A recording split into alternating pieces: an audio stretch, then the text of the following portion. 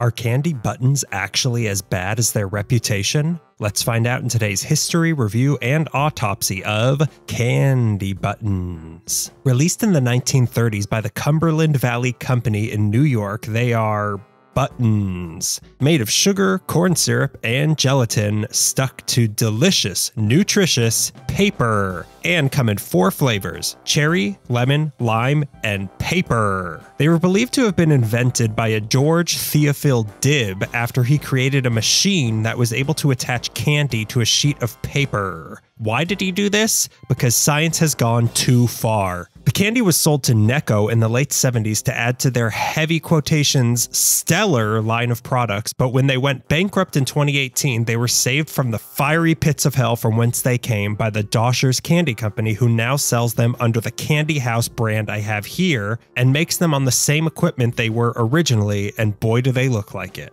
My review? As promised, their reputation is accurate. They don't taste great, although the pink ones do taste kind of like Pepto-Bismol, which I like, but that's just because I'm a nasty little freak. Too much paper comes off with each button, which isn't pleasant to eat, but I do acknowledge their iconography as a representation of candy, so my rating is 0.3 out of 5 cavities. What would you rate these out of 5 cavities? Hear a full review of them on our Candy Review podcast. Candy is dandy anywhere you get your podcasts.